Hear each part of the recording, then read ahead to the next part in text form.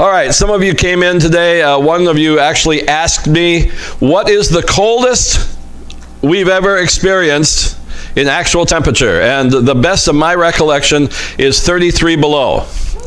Wind chill. Wind chill of 70 below was the coldest I've ever experienced. In fact, I've gone skiing when it was 20 below. However, folks, I am willing to admit that this is cold even by Midwestern standards.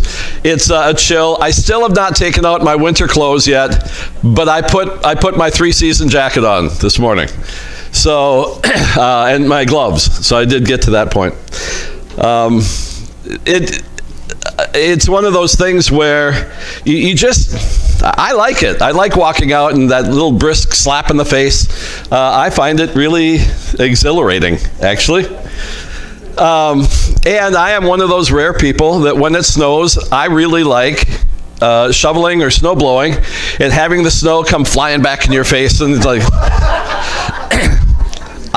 I enjoy that, and especially having somebody like Esther alongside, and we're out there shoveling away or whatever. Yeah. But I did something this morning I have never done.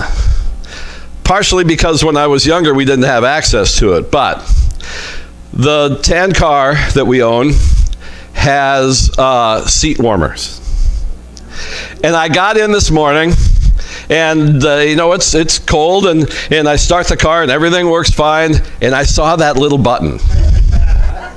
And I thought, do I push it or not? I went ahead and pushed the button. And after a couple minutes, I started feeling, you know, the seat getting a little warm and cozy. And about halfway to church, it's feeling really pretty nice, you know. And then by the time I get to church, I'm ready to turn that baby off. It's not supposed to be that warm back there. And so I got, turned off the car and came in. It didn't take long because the furnaces weren't working when I thought maybe I should go back out to the car with the seat warmers. But I was thinking on the way here how many things we have in our lives that give us the flawed sense of security, of warmth, when really it's not. I could push that button and my backside would feel warm, and there's something about your body that's like, oh, okay, that's warm, so I'm okay. It was still 5 degrees, you know? I would still freeze. But that little bit of warmth gives you the idea that you're okay. We have things in our lives that lull us into complacency. We think we're okay. You look around and there are people who are worse than you, who are acting worse than you, and we fall into this idea that I'm not that bad, or I haven't committed that sin. I'm not guilty of those things, and it's like pushing the button on the seat warmer. I'm okay. And you don't realize you're still pretty dirty. You're sin sick. We have people in the world who don't know Jesus, but they have seat warmers in their lives. You know what I mean? And they think they're okay, but they're going to hell. They're going to find a really warm, they're going to be really warm one day. But we Christians do it too. We just are better at the game. We think we're okay. We fooled ourselves into thinking, if my backside is warm, I'm okay. And that's not the case. It's not the case. We have this time of confession at the beginning of our services because we have to admit to ourselves, and we have to admit to God, that it's only a seat warmer. All we're doing is we've kind of gotten ourselves to a place of comfort, but not really cleansing. And there's a difference.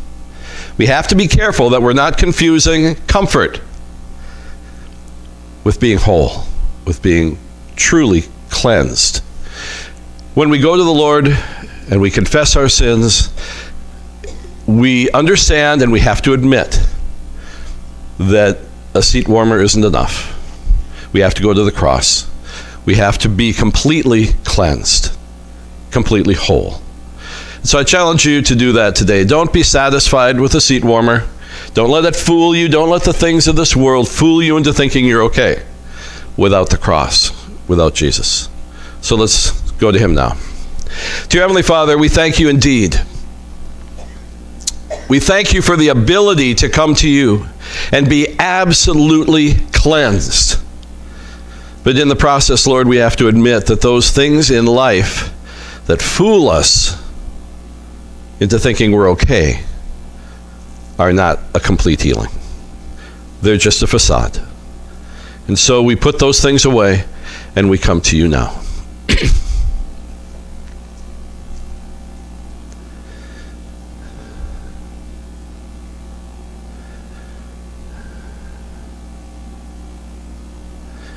Dear Heavenly Father, your word has promised that when we come to you in brokenness, in repentance, confessing our sins, you indeed are faithful and just. You forgive us our sins and you cleanse us from all unrighteousness. And we thank you for that amazing, amazing mercy. Lord, may we not be fooled into thinking we're okay. May we run to you. May we run to the cross moment by moment, day by day, and know for sure that we are cleansed. We thank you, Lord. In your name, amen. Amen. Good morning.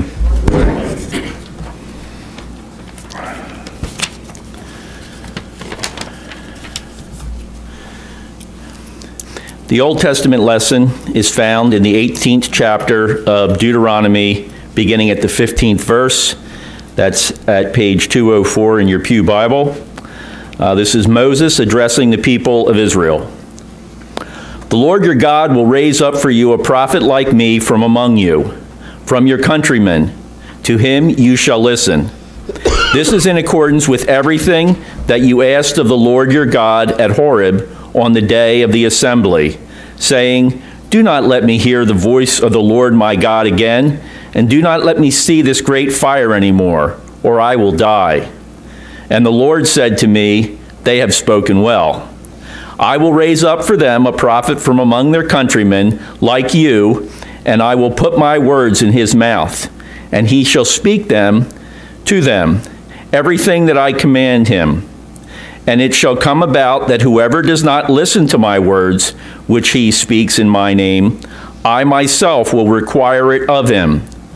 But the prophet who speaks a word presumptuously in my name, a word which I have not commanded him to speak, or which he speaks in the name of other gods, that prophet shall die. And if you say in your heart, how will we recognize the word which the Lord has not spoken? When the prophet speaks in the name of the Lord, and the thing does not happen or come true, that is the thing which the Lord has not spoken. The prophet has spoken it presumptuously. You are not to be afraid of him. Here ends the Old Testament reading. The epistle lesson comes from the 12th chapter of Romans, beginning at the 6th verse, and that's found at page 1136 of your Pew Bible. However, since we have gifts that differ according to the grace given to us, each of us is to use them properly. If prophecy, in proportion to one's faith. If service, in the act of serving. Or the one who teaches, in the act of teaching. Or the one who exhorts, in the work of exhortation. The one who gives, with generosity. The one who is in leadership, with diligence. The one who shows mercy, with cheerfulness. Love must be free of hypocrisy, detest what is evil, cling to what is good. Be devoted to one another in brotherly love. Give preference to one another in honor, not lagging behind in diligence, fervent in spirit, serving the Lord, rejoicing in hope, persevering in tribulation, devoted to prayer, contributing to the needs of the saints, practicing hospitality. Bless those who persecute you. Bless and do not curse. Rejoice with those who rejoice, and weep with those who weep. Be of the same mind towards one another. Do not be haughty in mind, but associate with the lowly. Do not be wise in your own estimation. Here ends the reading.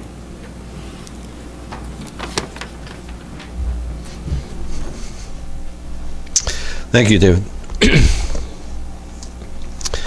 Just a quick footnote. That Old Testament reading sounds like, oh, well, that they needed that back then, because God spoke through prophets back then, things like that. We don't really need that today. Is that true? No, there are a lot of false prophets out there. There are a lot of people who claim to be speaking for God. And the same rules apply. It doesn't change.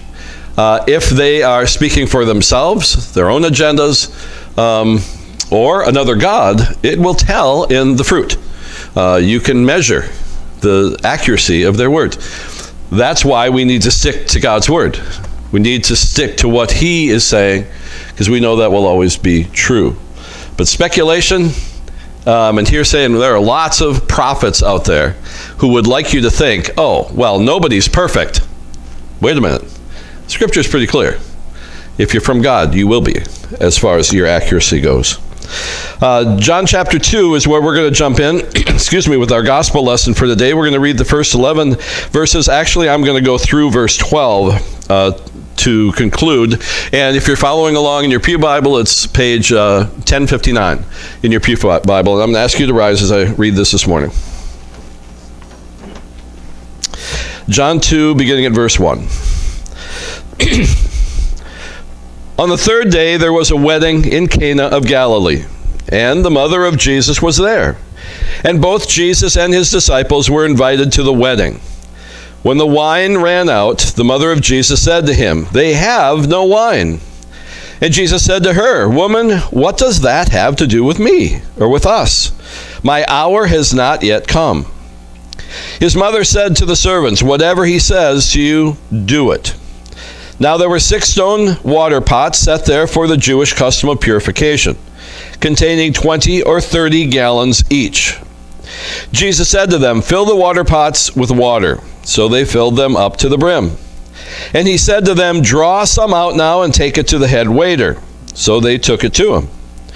When the head waiter tasted the water, which had become wine, and did not know where it came from, but the servants who had drawn the water knew, the head waiter called the bridegroom and said to him, "Every man serves the good wine first, and when the people have drunk freely, then he serves the poorer wine. But you have kept the good wine until now." This beginning of his signs Jesus did in Cana of Galilee, and manifested his glory, and his disciples believed in him. And after this he went down to Capernaum, he and his mother and his brothers and his disciples, and they stayed there a few days. Here ends our gospel lesson for today. Let's join together as we confess our Christian faith in the words of the Apostles' Creed, as you'll find on the screen in front of you or in your bulletin.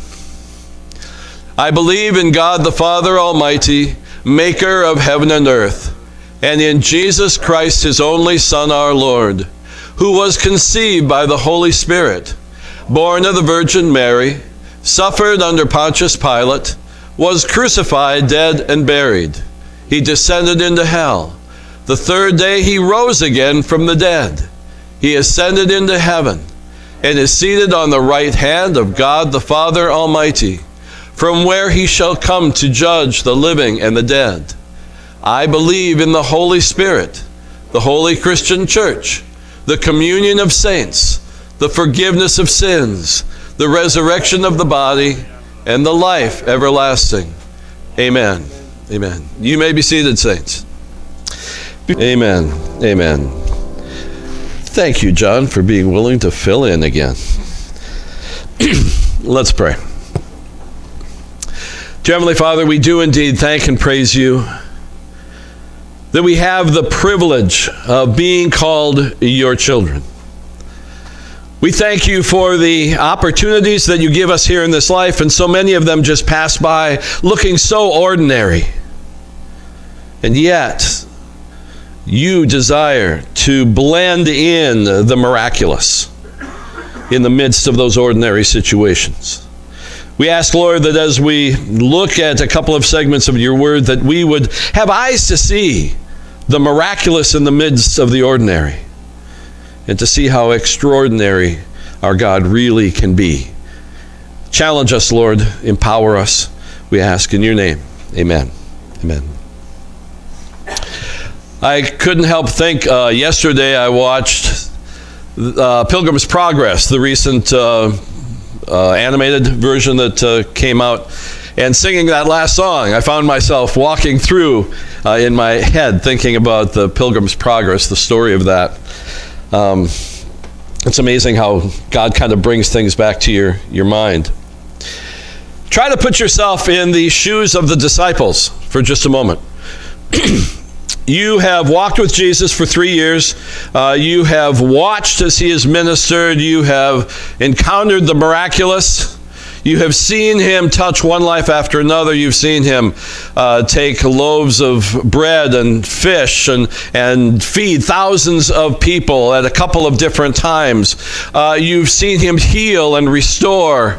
And now all of a sudden, the one that you've walked with, the one you have witnessed at the, in the midst of those miracles, he's gone. What is your life like? What do you do now? You know you can't do those things. At least you don't realize you can. You have put your entire faith and your entire energy, your commitment into following this man. And he's proven himself to be faithful and powerful and wise. And now he's gone. At least that's how it feels.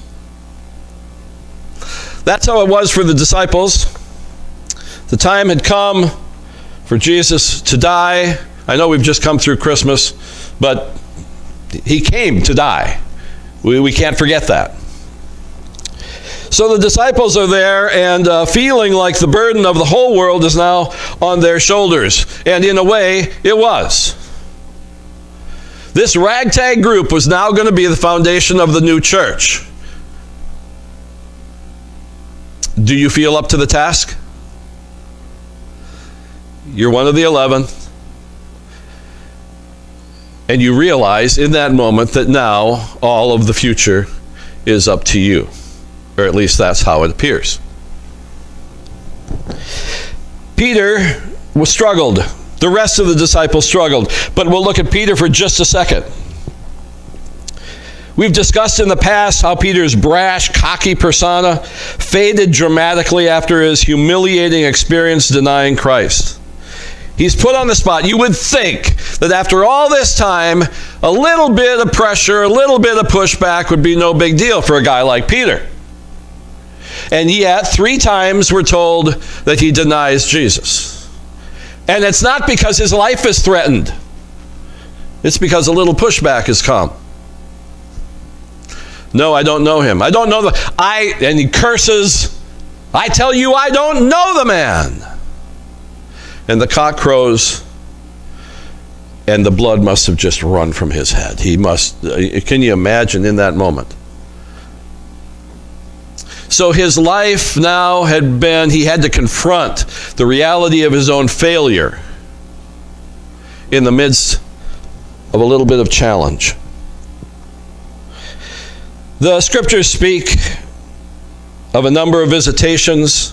Peter wasn't the only one who struggled. Thomas struggled, if you remember. I'm not going to go into the details of all that, but unless I see with my eyes, unless I touch with my hands, not I struggle to believe, he said, I will not believe. The disciples had come to a point of utter confusion and loss of focus. They had become a band of bewildered brothers, lost sheep with no direction now that their shepherd was gone, or at least he was absent. We see in John chapter 21, as we get to the end of the story, that they're together. You would think that fellowship would bring out the best in them, but instead fellowship led to further disarray when Peter makes the amazing statement, you know what, I think I'm going to go fishing. Simon Peter and Thomas called Didymus and Nathanael of Cana, the sons of Zebedee, and 2 others of the disciples were together. Simon Peter said to them, "I am going fishing." They said to him, "We will also come with you." And they went out and got into the boat, and that night they caught nothing. Now, why in the world would Peter make such an asinine statement? They're together, Jesus has died, and Peter goes, "I'm going fishing." Why? It's what he knew. We fall back on our routine. When we don't know what to do, you do what you're comfortable doing. If I wasn't a pastor, if for some reason something happened and I couldn't be a pastor anymore, I'd be a restaurant manager. It's what I know. You have things that you did previously, and maybe God has you someplace else. You're doing something else. And then what if that door closed? What would you do? Probably fall back on what you know. Is that necessarily wrong? No, you do what you're comfortable doing. The problem here is that the door hadn't really shut. It was a lack of focus. It was a lack of energy. It was a lack of this brash person now, is responsible to move forward. He now is going to be the leader. He's always been the mouthpiece of the group, and he doesn't know what to do. So he goes back to what he knows. Now, we're not told that he's going to do this indefinitely, that he's chucking everything. Obviously not. But he's got to do something. So he falls back on the comfortable. Their exciting life with Jesus was gone. 3 years of teaching and miracles were over. You get the idea that following Jesus' resurrection, the disciples' lives had disintegrated into simply going through the motions of their daily routines. Life had once again become very ordinary. The excitement of being with Jesus was done. He's gone. And so you just kind of go through the motions. You don't know what else to do. And so they just kind of ran into routine. Has your faith ever become just routine? Do you ever find yourself kind of in that void and you're just going through the motions because you've lost your vision, you've lost your passion? Maybe you've gotten your eyes off Jesus and you don't know where to go? Well, the disciples were kind of like that. Finally, Peter, the least likely to take boredom sitting down, decides he's going to fall back on what he knows best. He's going to go fishing. But sadly, the ordinary had also failed to bring satisfaction. Compared to life with Jesus, even Peter's earlier livelihood failed to be productive. We're told in that last phrase, they went out and got into the boat, and that other phrase, the phrase just following, and that night they caught. This is a seasoned fisherman. He knows what to do. He knows how to fish. Nobody has to tell him what to do, what to look for, where to go. It had only been 3 years. And who knows how many times he'd been fishing in the meantime. But they all followed him. They went out in the boat and they caught nothing.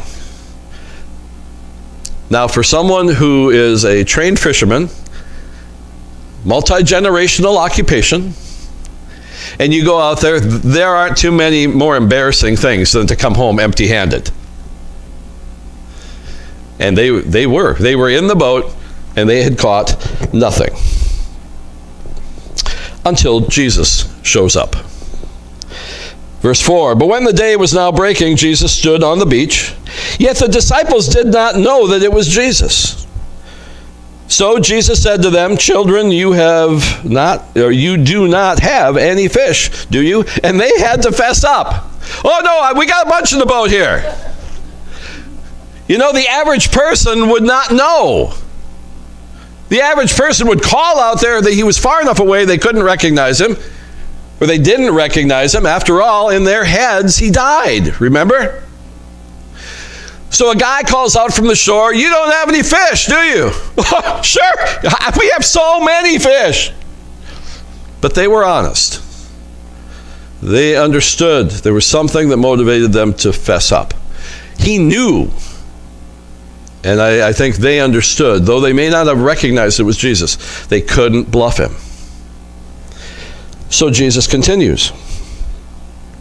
They answered him, "No." He said to them, "Cast the net on the right-hand side of the boat, and you will find a catch." So they cast, and they were not able to haul it in because of the great number of fish. Isn't it astounding that in the midst of their failure, Jesus shows up? He didn't show up before they got in their boats, but after the disciples had tasted the bitter taste of weariness and failure. Why do you think that would happen? They were out there all night, caught nothing. Jesus shows up on the shore and says, "Cast your net on the other side." Why didn't he come earlier when they had all kinds of energy? Because there would be no miracle in that. Oftentimes, Jesus waits until we are exhausted, until we've done our own long enough to the point where we are absolutely done. We're spent. And then Jesus shows up. And oftentimes his remedy is very simple. But see, the difference is doing it with Jesus or doing it without Jesus. We exhaust ourselves to the point of weariness doing it without Jesus. And then Jesus shows up, sometimes giving us very ordinary instructions, but we do it with him.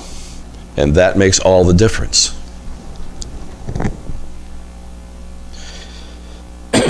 Then, after Jesus gave his directions, there were no questions asked. The disciples just switched sides. They didn't know it was Jesus exactly. We're told that they did not recognize that it was him, but yet they obeyed him. Apparently, Peter, the cocky, stiff-necked fisherman we saw in Luke chapter 5, had learned the importance of being teachable and obedient. Even in the midst of a familiar, ordinary circumstance, he obeyed. The outcome was an astounding catch of fish. But you see, these disciples had learned long ago that hidden behind the ordinary was an extraordinary master. It took them a long time to understand that lesson. It took them a while to be able to grasp the fact that oftentimes when Jesus is in the midst of a circumstance, what appears to be ordinary is anything but. And one of the circumstances, the first one really, is the one we read about in John chapter 2. A very ordinary circumstance, a very ordinary situation, an event where nobody expected a miraculous encounter. But yet, Jesus was there. And the ordinary became extraordinary. So the rest of the time that we're going to spend is looking actually back at something that was a lesson for them that led them to what we see happen in John chapter 21. So I'm going to invite you to go back to John chapter 2 mentally, to think back to that time when Jesus works his very first miracle.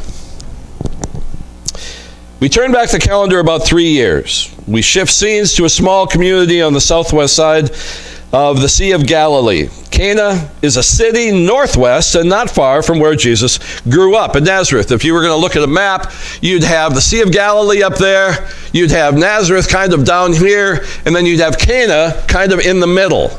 All right? So southwest of the Sea of Galilee, but northwest of where he grew up. But it wouldn't have been real far from the area where he spent most of his youth. Okay? The time was not long after Jesus had called his disciples. The occasion is a wedding feast, with Jesus, his disciples, and even Jesus' mother, Mary, all being invited. This was not an unusual thing. This was not some high and holy event like the Passover or something like that. It was just a family wedding. And Jesus and Mary, the disciples, they were involved. They were included. Some have mentioned that maybe Mary was part of the planning of this. As a family member, may have been involved in getting everything together.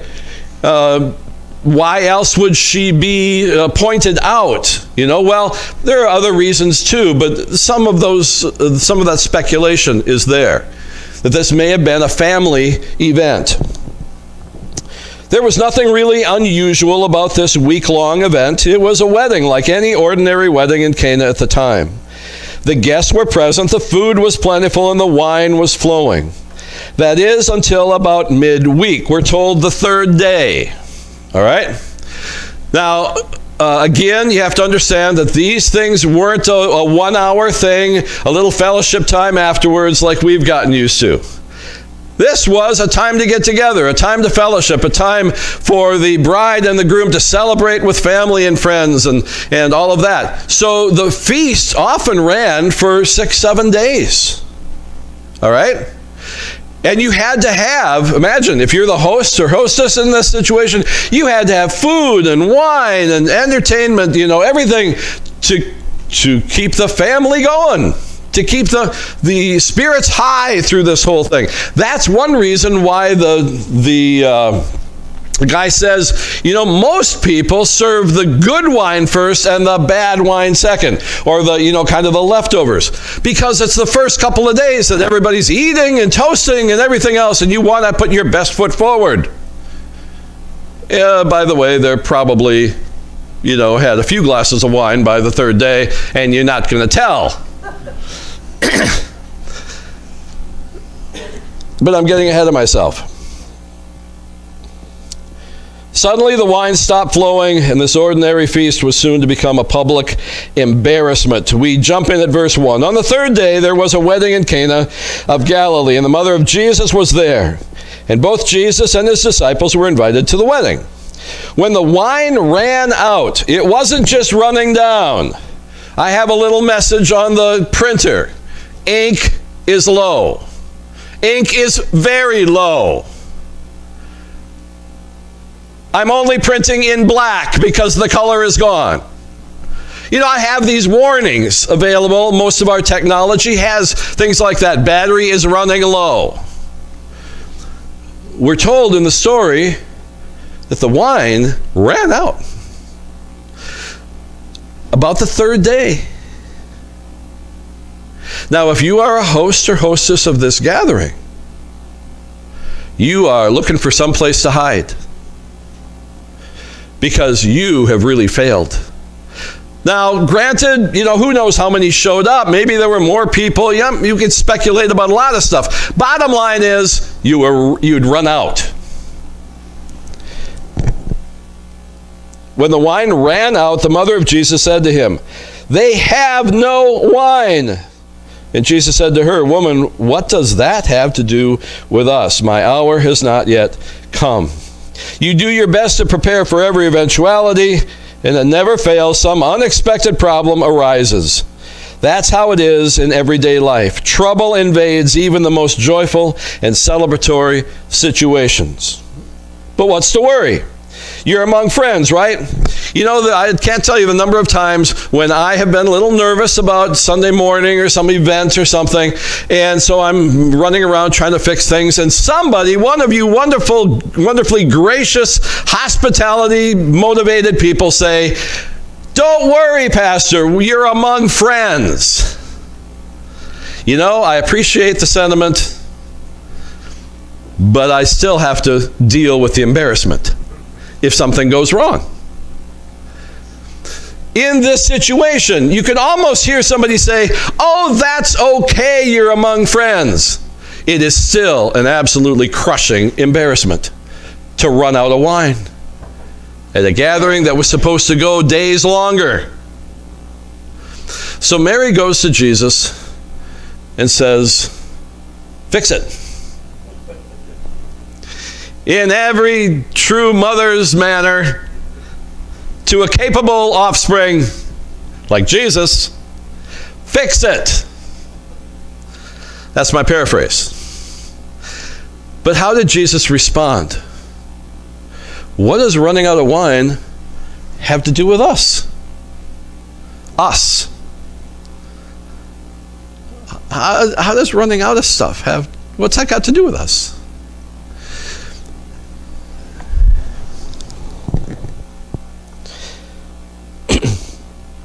surely Jesus would come to the rescue, pull one of those rabbits out of his hat, so to speak. At least Jesus' mother, Mary, knew he could do something about the possible embarrassment to the host. So she attempts to step in and direct her son to action. But this was not Jesus' plan. You know, sometimes we feel the pressure. We back ourselves into corners. We try to figure out a way out. And I'm guessing I'm not the only one who turns to God at that point and goes, you have a responsibility now to get me out of this. And I have to wonder what God thinks in the midst of that. Really? It's my responsibility to get you out of your problem? I am really glad that I don't serve a God who says, forget it. I'm not concerned with your problem. I got my own concerns. You deal with it yourself. Now, there are times where he lets us fall on our face, because how else do we learn? Okay? There are those times where he says, no, you need to feel this one. But it doesn't mean that he doesn't care. It doesn't mean that he isn't walking through that difficulty with us. And there are times in his mercy where he changes the circumstance and, yes, redeems. We're told that he turns all things together, works all things together for good. Those who love him, those who are called according to his purpose. And in this moment, even though Mary might have been a little bit presumptuous, a little bit audacious, we see in this moment a really strong statement of faith. Because she turns and she says to the servants, not to Jesus, but she says to the servants, whatever he says to do, do it. Now that's pretty bold. She doesn't turn to Jesus and go, how dare you, son? Don't talk to me like that. You don't see any of that kind of attitude. There is a simple recognition, a humility. I know he can do something. Servants, whatever he says, do it. Now it's interesting because remember in the Garden of Eden, Gethsemane, where Jesus is praying and he says to the Father, you know what? Is there a plan B in your pocket here somewhere? Can we do something else than what's coming in the next couple of days? But he ends it, not my will, but yours be done. In a similar way, we see Mary with that kind of emulating that kind of attitude. At first she comes and goes, hey, they're running out of wine, do something. And Jesus kind of steps back and goes, oh, really? And you see this kind of shift in her attitude, looking to the servants, whatever he says to do, do it. Whatever happens is going to be for the best. So do whatever he says. There's a sense of humility and obedience in that. I will take whatever you give me, Jesus, because I can trust you. I know that whatever you're going to do is going to be the best in this situation. So rather than command you what to do, I will take whatever you choose for this moment.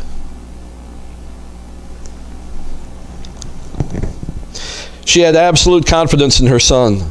No matter what he decided to do, it would be the right thing to do. One simple instruction is all she gives. Whatever he says to do, do it. Nothing profound, but yet extremely challenging and absolutely humbling. Don't ask questions, don't challenge the principle involved, and don't debate tactics. Just do it.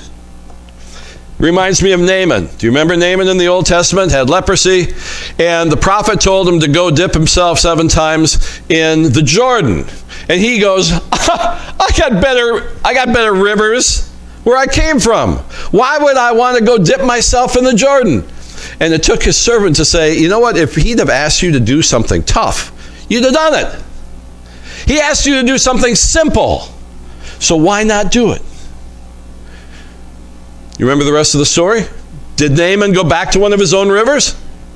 No, he did what the prophet told him to do. And the outcome was he was healed. He was told to do something simple, but it took his humility to act on it, and the blessing came. You see the same thing with the wedding. Mary didn't say, some outlandish thing, whatever he says to do it. If it's ordinary, if it's simple, do it anyway. This is all going to work out. But you have to humble yourself to whatever the command is. The difficulty of simple instructions, especially when we might have a better plan in mind.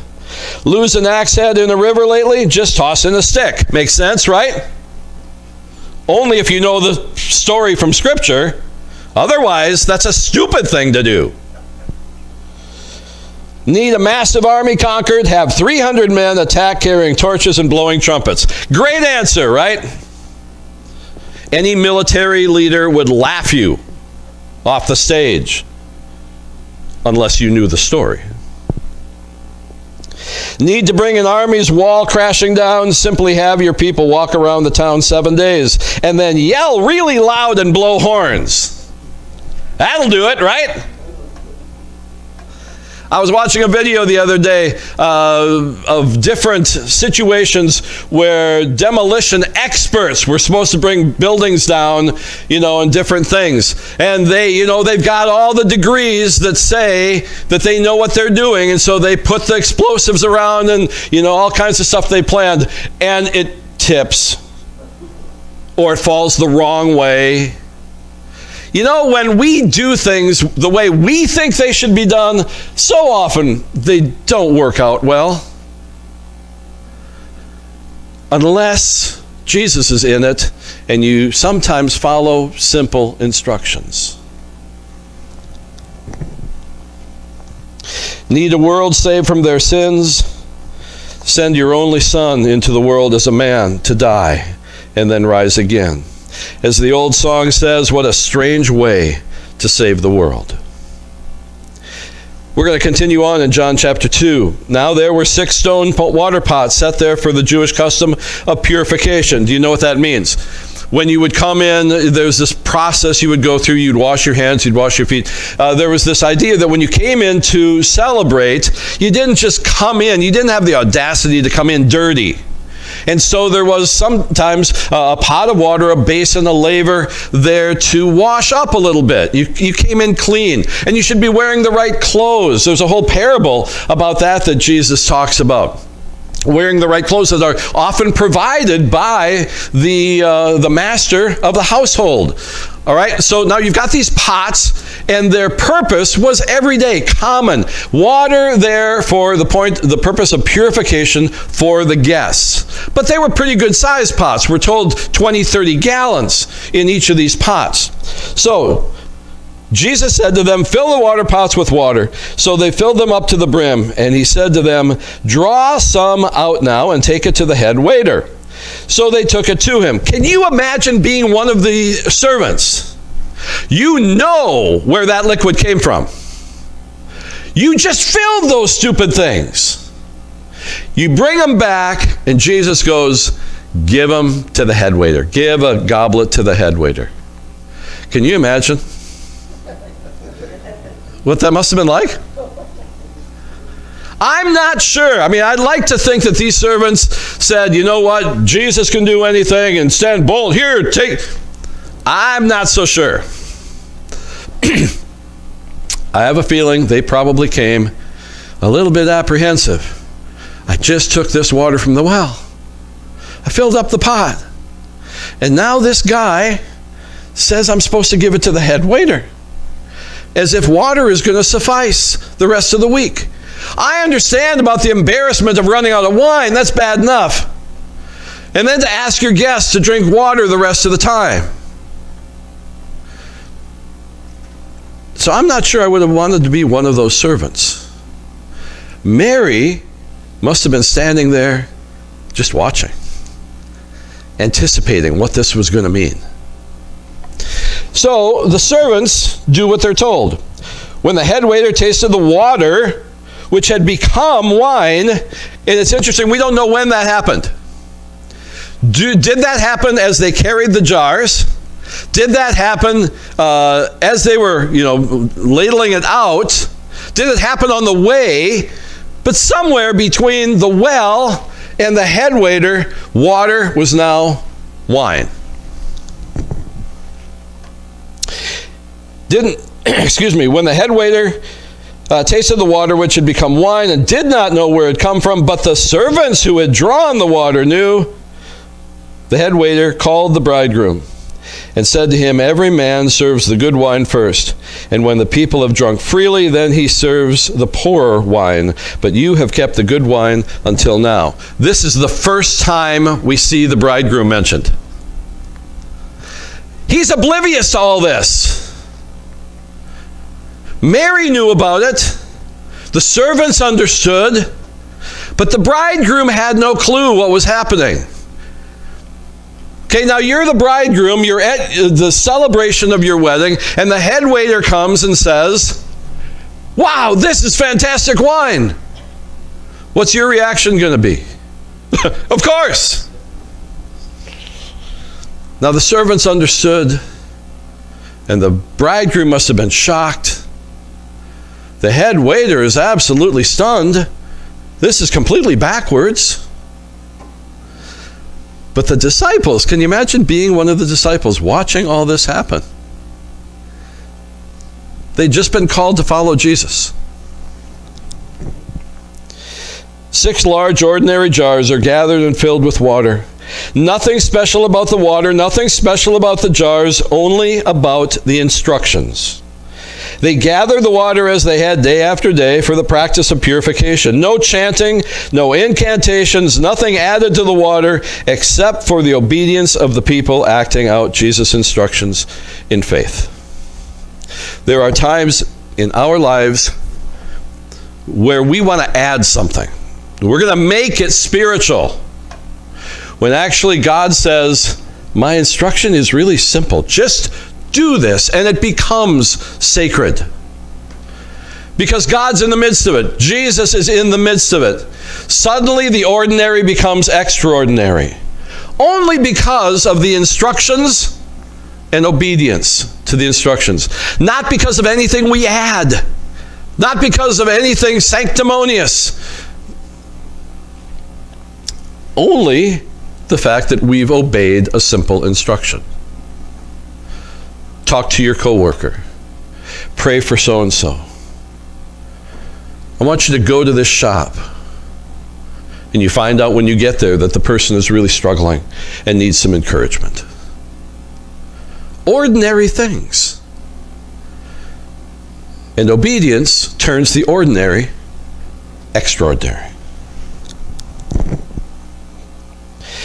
An ordinary situation involving an ordinary problem where an extraordinary Savior uses ordinary means to fulfill an extraordinary salvation.